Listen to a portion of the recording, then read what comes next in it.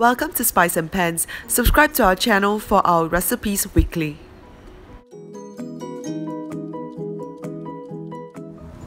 Hi, today we'll be cooking KL traditional ban mian. I'll be making the noodles from scratch as well as the chili. I'll be showing you how to do it, so let's start cooking. First I'm going to make the chili. I'm going to blend this dried chili, 100 grams of this. I'm going to put this inside this processor. Try to de-seed as much as possible from the dried chili. I've only just rinsed it. I did not soak it because basically I don't want this to become a paste. So I want this to be a little bit drier than normal. I'll be adding in also 15 grams of chili padi or Persai chili. Now if you don't add this in, it will not be spicy. The spicy level depends on how much you like it to be. If you like it more spicy, put more. So just close this up and let's just blend this. So as you can see, I want the chili to be blended into flakes like this. So this is what we want. Okay, so we just dish this up and we'll do the other ingredients. I'll be putting into blend also 35 grams of dried shrimp which I've soaked and softened up, right? So I'll pour them in. 6 pieces of shallots, 1 whole bulb of garlic, all in. And we'll just blend them together. Once we have achieved this texture, it's time to fry the chili. Heat up a pan, pour in around 2 tablespoons of oil. Now we need oil in order to make this chili fragrant. Pour in first the shallots, garlic and dried shrimp mix. Now remember, when you're frying this chili, it has to be low heat or medium heat. Don't put on high heat, otherwise you will burn this very easily. We're just going to slow fry this until they become fragrant. Try if possible to stir it often, otherwise you might burn this very easily. Remember, the trick to this is not on high heat, but if possible on low heat or medium heat. Now we can start smelling the fragrance up coming from this beautiful mixture. It's time to add in the blended chili. Pour everything in and keep stirring them. You might have to do this for at least 30 minutes, 30 to 45 minutes. When the color is a dark red and you can really smell that it's very fragrant, that means it's done already. I've been frying the chili for half an hour already. Let's have a look. Look at how beautiful the color is. Now we have to add in some seasoning. Salt, 1.5 teaspoons. Sugar, 1 teaspoon of it. Stir them up well.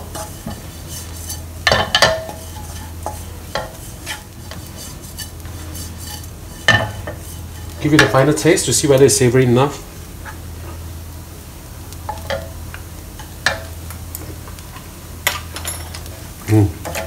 Very nice. Very good. Okay, time to dish this up. Now I'm going to make the dough for the ban mian. I have 500 grams of plain flour inside this. 1 teaspoon of salt. We'll mix them up first. Okay. And then we add in 1 tablespoon of oil, as well as an egg. Now normally ban mian, when you see outside, those are whiter in color. If you want it to be green, you can actually blend some spinach and then add them in also.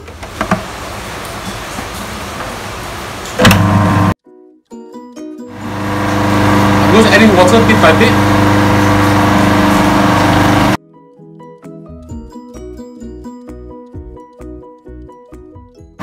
Now the reason why I'm adding water in bit by bit is different brand of flour got different absorption of water ratio. When it's done, and I'll let you know the exact amount of it, how much water I put inside here. So now when you see that there's nothing left sticking on the wall of this processor, it means the dough is done. I'll just take it out and rest this for half an hour. This is how it looks like when it's done. Soft to the touch. Total amount of water I added inside this dough was about 300 milliliter. So now I'll just take out this and rest this. Now I'm going to shallow fry the anchovies and oil. Now if you want it healthier, you can actually put it inside the oven and bake it for like at 180 for 20 to 25 minutes. That will achieve it also. But I like to do a shallow fry because I find that it's tastier and the crispiness is slightly different. Here I have with me 200 grams of this anchovy meat. I'm just going to pour everything in. I'm just going to fry them until they are crispy. This may take a while. Now remember, don't put the heat on way too high because we don't want to burn this, so medium heat will be good. I've added in more oil because it will be easier to fry, but try to keep stirring it so that it won't be burnt. Remember, it's very important to keep the fire at medium only, not high. The anchovies have turned golden brown and it's time to drain them of the oil and let them cool down. Now we are going to fry the minced meat with mushroom. In a heated pan, add in 1 tablespoon of oil, 3 pieces of garlic chopped. Move them around until you can smell them. Once the fragrance is out, add in sliced mushroom. I'm using 5 pieces of medium-sized mushroom over here. I've hydrated them and sliced them thinly like this. So I'm just going to put everything in. We love mushroom, hence we are using quite a fair bit of them.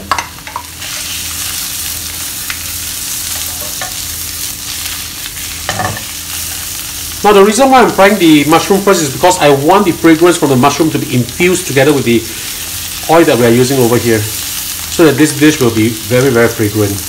Once you can smell the mushroom, add in minced meat. I'm using 400 grams of minced meat over here, a mixture of patty and lean pork. Ban mian is also very popular in Singapore, but in Singapore mainly we have it in ban mian in soup. There's a few very good stores in Singapore that actually sells ban mian, the dry type, but it's very different from what you have in KL. Now we want to separate out the minced pork as much as possible. Don't let them clump together. That's the reason why I'm chopping them up. We are going to add in the seasoning now. 1.5 tablespoons of oyster sauce. Mix them up well. To enhance the taste of this further, I'm going to add in 1.5 tablespoons of dark soya sauce.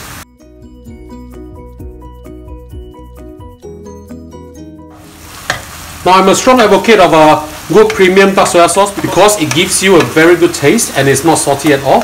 Look at how beautiful the color of this is. So whenever possible, please do invest in a good premium soya sauce, be it light soya sauce or dark soya sauce. I'm going to add in 1 cup of water into this. Smells really, really, really good. I'm going to cover this up and let it boil in this sauce for 5 minutes. 5 minutes is up. Let's have a look. Beautiful. Smells fantastic. Stir it around. You can see that there's very little sauce left. It's okay. Just got to try a little bit to make sure that it's savory enough. Yummy. I'm going to add in a few dashes of white pepper.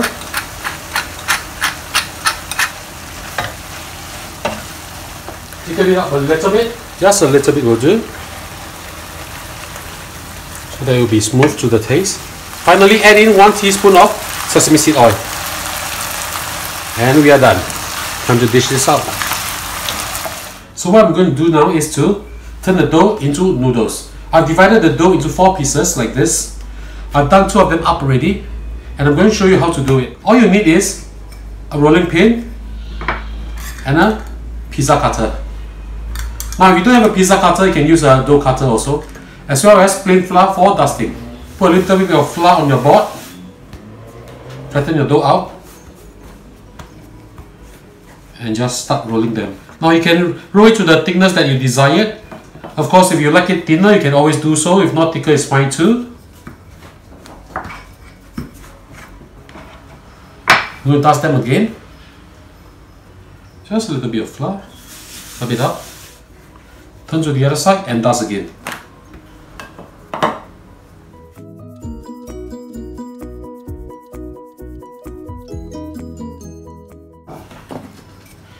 This is truly handmade noodles because everything is by hand.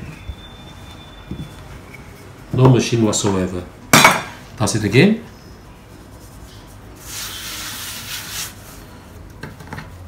Now to the other side.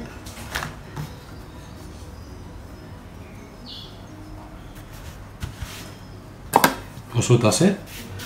Now when you're dusting it, you can actually use your hand to feel which one is thicker, which side is thicker. So like for example, this side is thicker, we'll just roll it further. Okay, as well as the edges.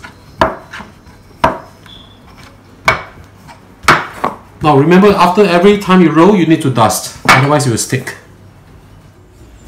Get a bit of flour, dust it, edges too. I try to lift them up, put them back down. Same thing over here, dust it a little bit more. Make sure it don't stick to your hand, and then you have noodles that's very, very easy to cut. Okay, I'm just using a pizza cutter over here to cut it. Just going to trim the edges off first. Now you can cut it as thick as you want or as thin as you want, it's really up to you. Right? Once you cut it, just push it back to the side. Very simple.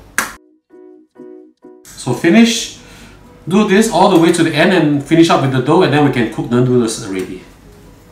As a base for the noodles, I'll be adding in 1.5 teaspoon of oyster sauce, 2 teaspoons of dark soya sauce. I'm using the premium one, so this is not salty at all, or not very salty, I would say. 1.5 teaspoon of lard oil. So mix them up well together. After you boil the noodles, just mix inside this mixture itself. I also blend some vegetables, which I'll use for the noodles too. Once your water is boiling, put in the noodles. Stir them. Once the noodles float to the surface, they are done already. Make sure when you put them in the water, you have to stir them up a little bit, otherwise they will just clump all together. Right, you can see the noodles are slowly rising to the top. When all of them have floated up, it's time to scoop them up.